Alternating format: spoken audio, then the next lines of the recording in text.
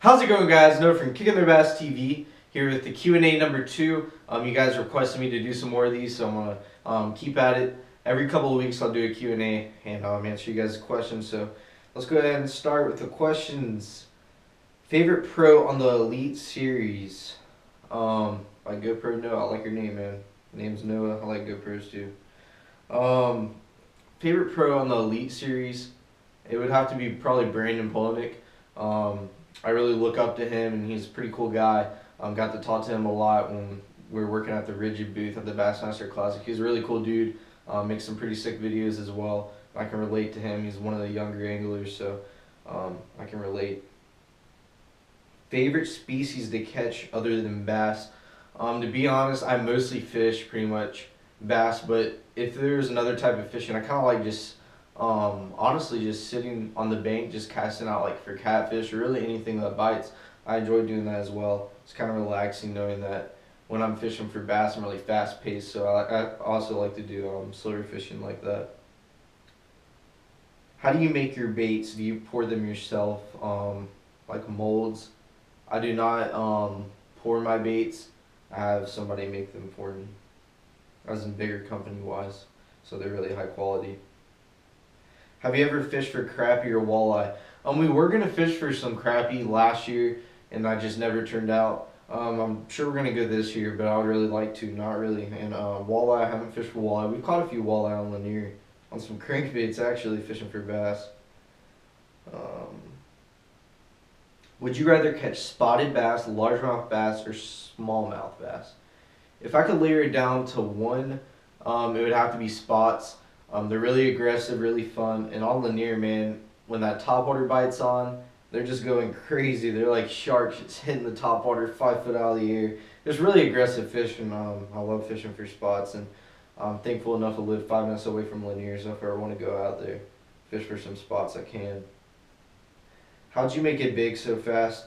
To be honest, I'm not anywhere where I want to be right now. I want to be way bigger than I am now. But consistency is the key for the most part. Just keep on posting videos. If you're doing YouTube, if you're doing social media, just keep active with your posts.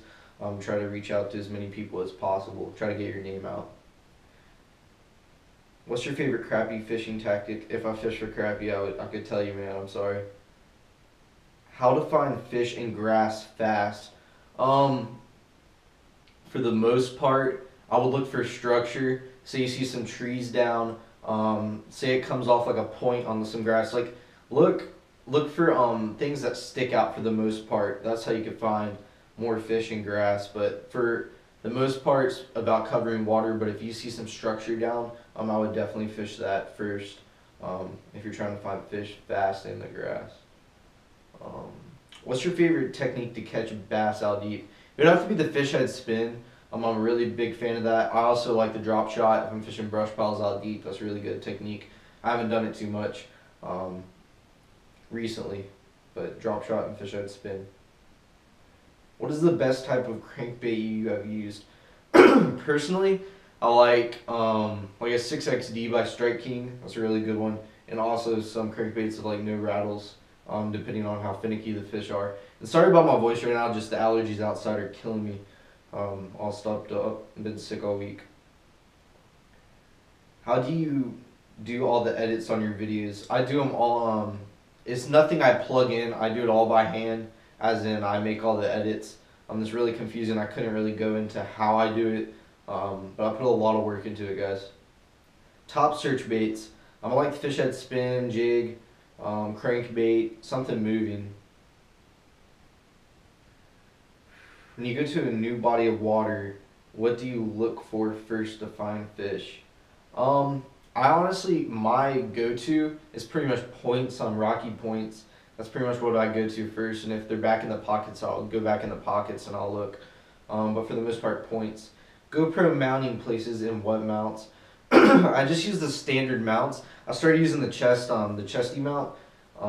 That goes on my chest. Is pretty sick. If you guys saw my last video, you can see the reel and everything, pretty cool.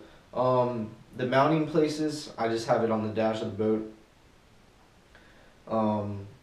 Have some on the front, have one on the back motor.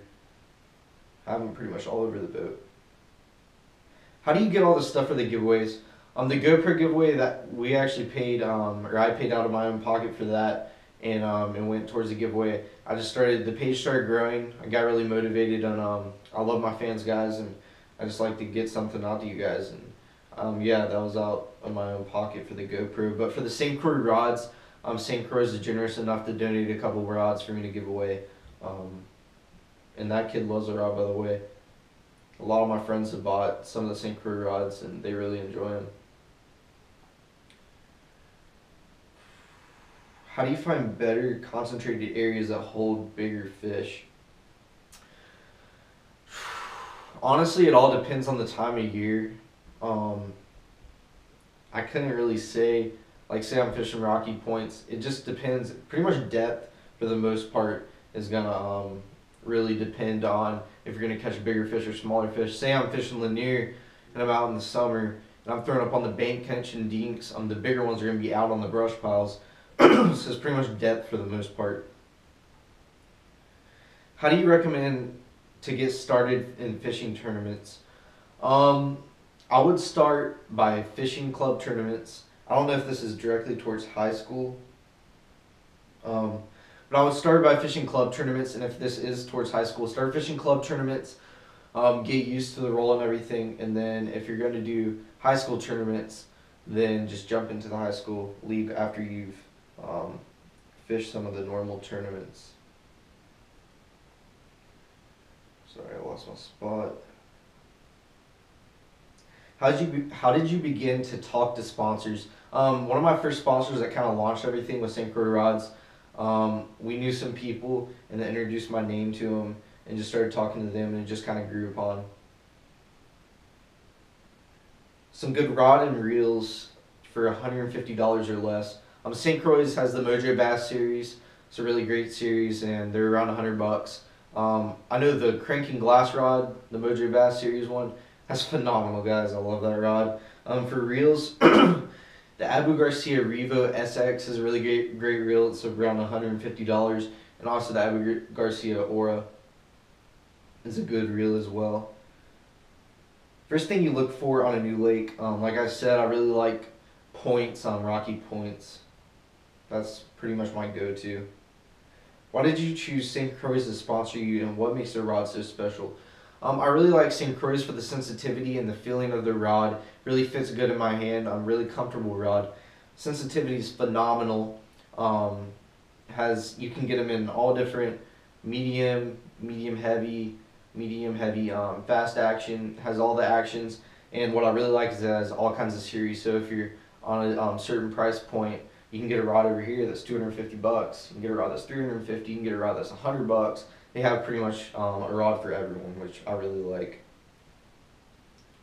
Do you use the Wi-Fi remotes, or do you just use your phone to operate the GoPro?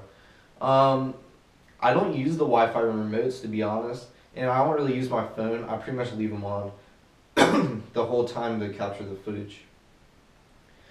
What's your biggest bass / fish and your favorite reel, and why? The biggest bass I've caught is probably around 10 to 11 pounds. And my favorite reel is has to be the Revo MGX. It's a really great reel. I absolutely love it. I have many of them. Besides fishing, what other careers would you like to pursue? Pretty much stuff in marketing and business. Do you consider yourself famous? Do I consider myself famous? For the most part, no. I would say in the high school fishing industry, my name is out there. But no, I would not consider myself, I guess you could say, famous. My name is out there in the high school industry, though. What / who got you hooked on the fishing? Honestly, I started fishing ponds with my grandpa, and it just got me into fishing overall. Do you plan on fishing in college? Yes, I do. And what college or what school would you fish for? I wanted to fish for UGA, University of Georgia. That's who I'm planning on fishing for. Have you been to any other countries? No. Do you eat the fish you catch? No, I don't. And crazy story, my dad's actually allergic to fish. I know you guys are thinking, he's allergic to fish, that's crazy. I'm being serious, he's allergic to fish. You can't touch him, they can't splash on him, it's like the slime on the fish. He's allergic, he They can't get on the skin. He'll break out. I'll have to take him to the hospital. So I have to take care of all the fish, take them off the hook and everything. Spinning or bait caster? It just depends. If I'm throwing a worm, really light shaky head, I would use a spinning rod, or like a wacky rig, I would use a spinning rod, or spinning reel. Anything else, I'd use bait caster. What's your favorite rod and reel combo, and what editing software do you use? Y'all make some sick vids. Thanks, man. Rod and reel combo, I like the Legend Extreme by St. Croix Rods, and if that's a little out of your price range, check out the Legend Tournament. That's a really good rod as well. Reel, I like the Revo MGX. I can't stress that enough, man. I love that reel. Alright, I want to read this one. No, some people think you're a real asshole. Why do you think that?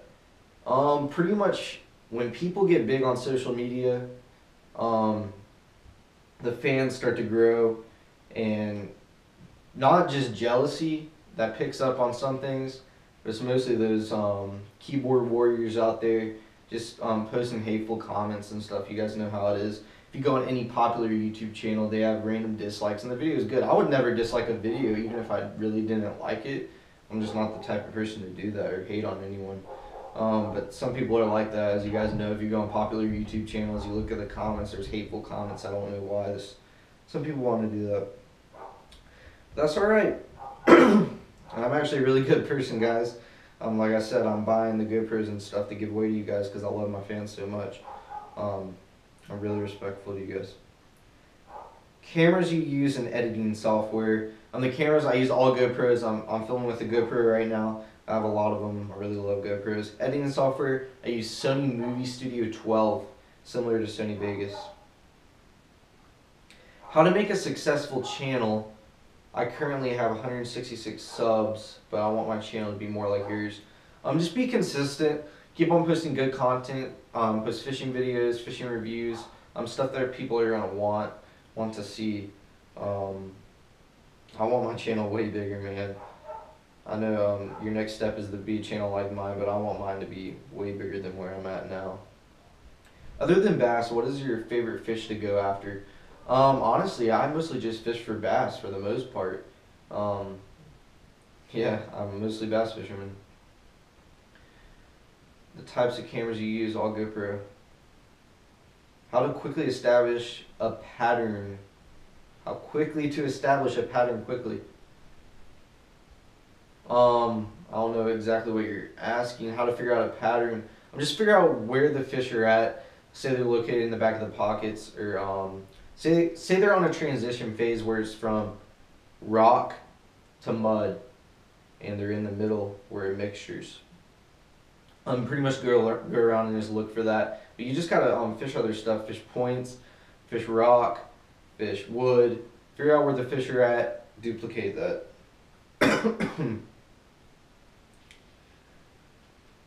What kind of mindset do you have? Do you put yourself in when fishing to have confidence? Every cast you make, guys, you're gonna catch a fish. Put that in your head. You gotta think about that. Every cast you make, you gotta be confident. You gotta think there's gonna be a fish biting it. You gotta be focused. Some of my videos I was watching, I don't put in like some of the clips. I mean, I was so focused, like on the end of my pole. I mean, I was just dead quiet, just focused. But mostly focused. You gotta think there's gonna be a fish biting it every time.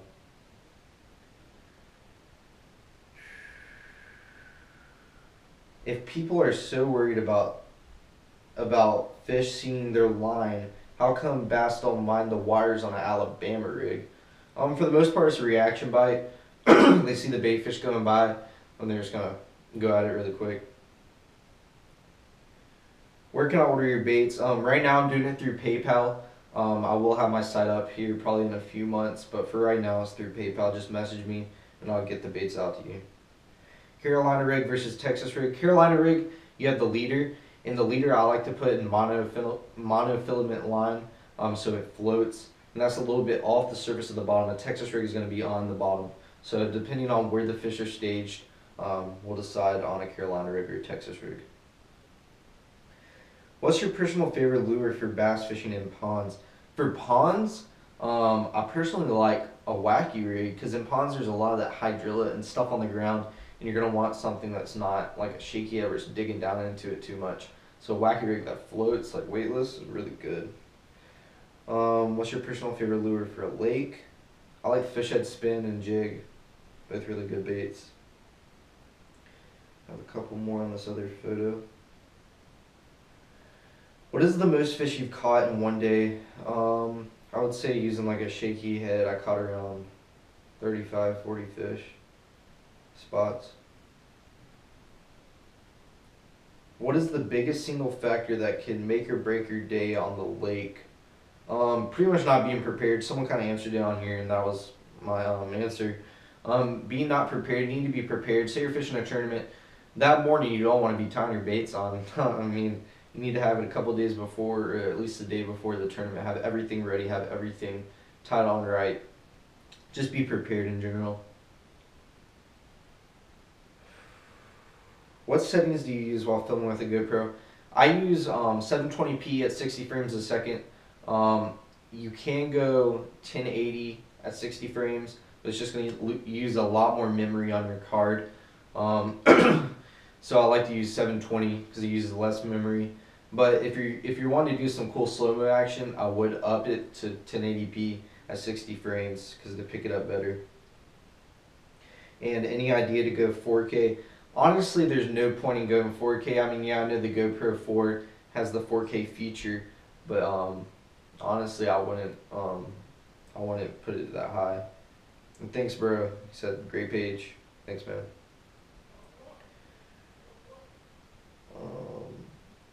How many rods do you have?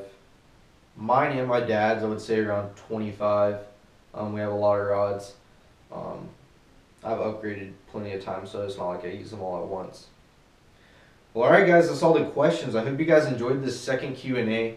And I do have a video scheduled coming out. It's going to be Tuesday. I'm going to be posting a video at 7 p.m. to 9 p.m. Fridays at 9 p.m. and Sundays at 9 p.m. That's going to be the schedule. And if I have extra content to put out, I'm going to fill in those off days with some more videos. So at least 3 videos a week. And I hope you guys are enjoying the activity on my channel. I'm trying to bump it up a lot, at least 3 videos a week, like I said. Just trying to get content out to you guys. I'm jumping more into the YouTube industry, trying to promote more videos. I'm pretty big on Facebook, pretty big on Instagram, and jumping into Twitter as well. I'm going to try to start doing stuff on Twitter more. So I hope you guys enjoyed this second question and answer. I'm sure I'll have one in a few weeks. I'll also be having a giveaway coming out soon. So thank you guys for watching. Leave any questions below if you have any quick questions, anything about synchro rods, anything about reels, just any simple questions. Leave a comment below. Also, I'm looking for a new series. I want to do a weekly series. So like 1 video a week could be designated to this series. So if you guys have an idea for a series, let me know. Leave a comment below. Please give the video a thumbs up if you enjoyed it. Click that subscribe button if you haven't already. I'll see you guys next time.